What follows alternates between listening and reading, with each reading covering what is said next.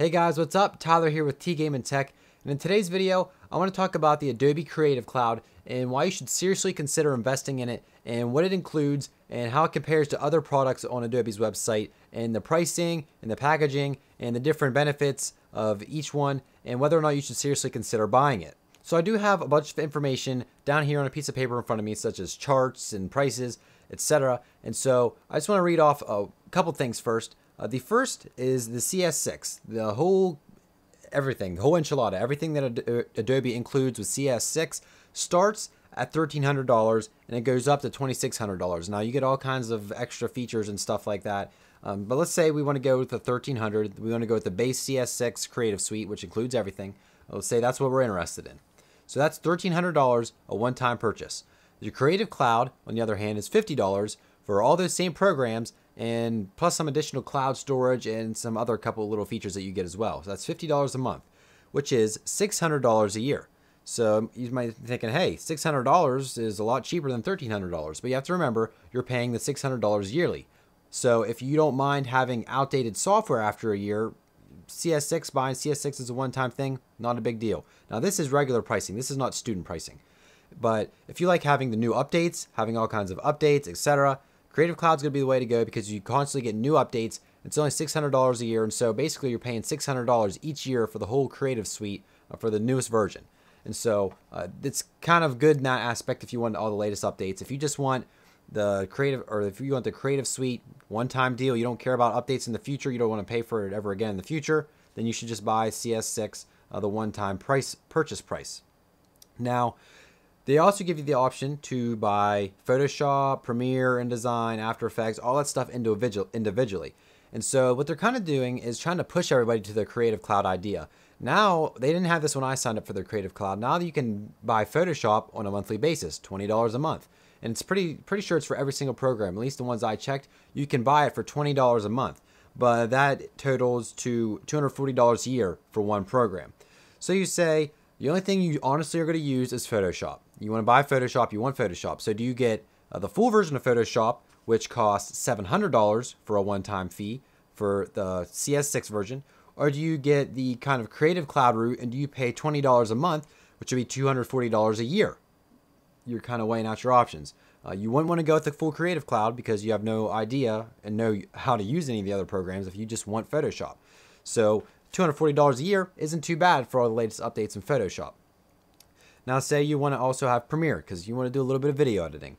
Well, it's another $240, so you're going to be spending $480 a year. Or getting a little closer to that $600 mark. Well, say you're also pretty good at After Effects, so you want After Effects as well. That's $720 a year if you do the $20 per month pricing. $720 a year for 3 programs. With the Creative Cloud, you're paying $600 a year for a ton of Adobe programs. Audacity, Audition, After Effects, Premiere, InDesign, Dreamweaver, Muse, Illustrator, all that stuff. $600 a year. Now, if you'd spend the full price, Photoshop is $700, Premiere is $800, and After Effects is $1,000, you'd be spending $2,500. $2,500 or $600. Now, you might say, well, you have to pay that yearly, but you're getting new updates. And so if you're going to be buying the new software again the next year, the upgrade fee, if even it's a little bit lower, you're still going to be paying more than you did if you'd be with a Creative Cloud. And so if you're thinking about getting more than one Adobe program through the monthly subscription basis, Creative Cloud is the way to go because it's just a better option. It gives you more programs to use. You can learn all these new programs, and overall, it's just better. They also have a Creative Cloud team, which is $70, but you also get 100 gigabytes per storage per user. So you work with other people, you add them to your teams, and so it's $70 a month rather than $50, but you're getting 100 gigabytes per person of cloud storage that you can use with your team, whether you're producing videos, artwork, websites, whatever. And now I didn't go over student pricing, and student pricing is actually even better. Student pricing for the Creative Cloud for Adobe with all the programs is $30 a month. That's $360 a year. Okay, $30 a month. What if you're a student? What do you spend $30 a month on? Well, probably 2 meals. If you eat out twice a month, you don't need to go to the restaurant. If you cut those meals, you can have all Adobe programs every month. Or if you're doing YouTube, if you're making $30 a month on YouTube and you're a student, you should be getting the Creative Cloud if you like Adobe products. Adobe is making their programs more and more affordable for more and more people. And honestly, I think you're crazy if you buy any standalone product because you're buying that one version and it's sitting there forever, never going to get updated because you bought that version. But with the Creative Cloud, you get all your updates. And like I said, if you only want one program, you seriously just want Photoshop, nothing else, then I'd say $20 per month is the way to go. You might argue saying, you know, I just want to pay the full $700, don't have to mess around with that ever again. That's your personal decision. But once again, it's $700 a month, one-time payment, or not $700 a month, $700 one-time payment, or $240 a year, and have all your updates. So it's kind of a toss-up whether or not you think it's worth it or not. And so this video might have been kind of confusing with all the numbers that I just threw out, but honestly, if you just sit back and think, am I going to pay $2,600 for a one-time fee for the whole Creative Suite, Master Edition, whatever, to get all the programs, or am I going to spend $50 a month, which is $600 a year, to get basically all the programs? There might be literally one missing, but they add new ones all the time. They're adding more. They just added Lightroom not too long ago. They're adding more, and $600 a year, $2,600 a one-time fee. With $600 a year, you're constantly getting upgrades, and if you're going to upgrade further down the road, the $2,600 price doesn't even make sense because you're going to be buying it over and over and over again, even with the upgrade price.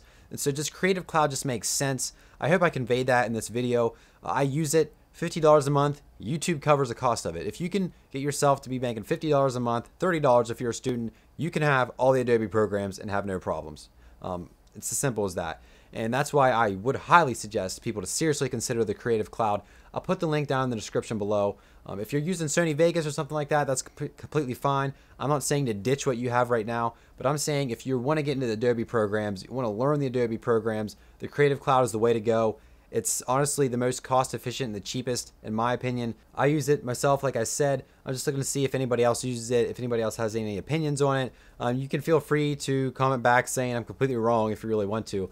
But everything that I've looked at just looks like the Creative Cloud is just a much better route to go. And Adobe seems to be really pushing the Creative Cloud because when you go to the website, the first option is to buy through a subscription basis rather than buy the one-time purchase like it used to be. So that's going to wrap this video up about the Creative Cloud. I hope you guys enjoyed it. I hope it made sense. I know I threw a bunch of numbers out there. It could get a little bit confusing. But leave this video a like to help support the channel. Also subscribe for more tech and game related videos. And check me out on all my social links. They're all in the description below as well. So thank you guys so much for watching this video. And we'll see you guys in the next one.